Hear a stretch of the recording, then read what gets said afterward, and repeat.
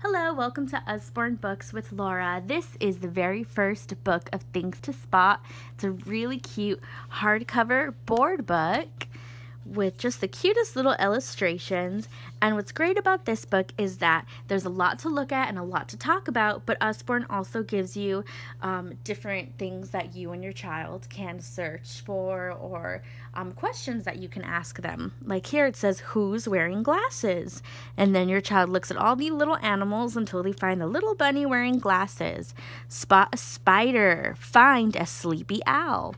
And what's cool is that they also have these little like peekaboo cutouts.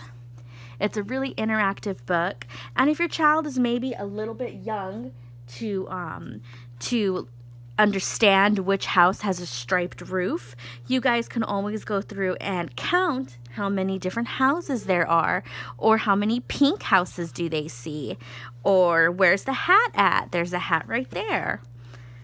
And I like it because it goes through and it looks at a bunch of different animals and a bunch of different in different areas like houses, jungles, under the sea, at the beach. So this is the very first book of Things to Spot. It's $11.99, and we also have the very first book of Things to Spot at home. Thanks for watching.